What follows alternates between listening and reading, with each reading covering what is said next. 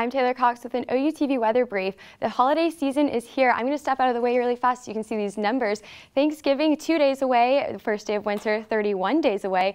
And Christmas, 35 days away. And New Year's, 41 days away. So we are approaching that holiday season very fast. Lows tonight are in the 30s, and we'll stay in the 30s until about noon or about 8 tomorrow, when we hit about 56 is our high tomorrow. That's below normal. Those clouds will be returning for Thanksgiving. Cloudy all day. 43 is our low and 57 is our high. So a fairly good day for Thanksgiving, and the good weather will continue for Black Friday as well.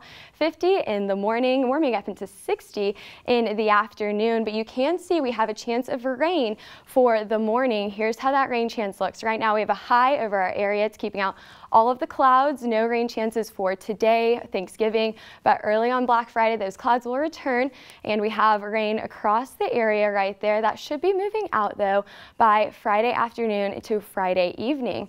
A look at your 7-day, 57 on Thanksgiving, chance of rain on Friday, warming up into the 60s on Saturday, but we have a cold front coming in on Saturday night, cooling us down to 45 on Sunday.